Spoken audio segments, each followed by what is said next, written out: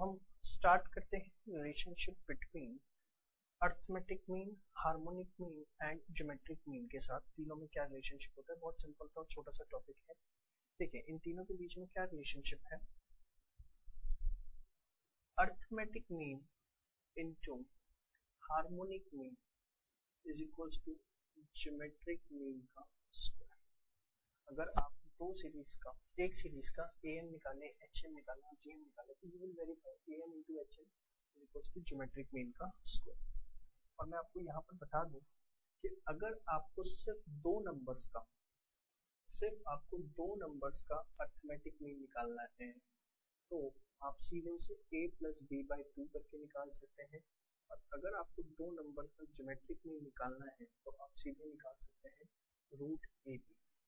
क्या है ये चीजें, आइए सपोज मैं आपको बोलता हूँ am of series is 10 and hm is 2.5, find gm। तो इस केस के अंदर gm का स्क्वायर क्या होगा, am इंटू hm 25 gm का स्क्वायर। तो gm हमारा इस केस में कितना आ जाएगा, हमारे पास 5। ठीक है जी। तो ये है आपका relationship between arithmetic mean, harmonic mean and geometric mean. और ये am और gm दो नंबर्स का अगर हमें निकालना है, सर ये भी थोड़ा सा बता देते हैं। सपोज मैंने आपको बोला find am and gm of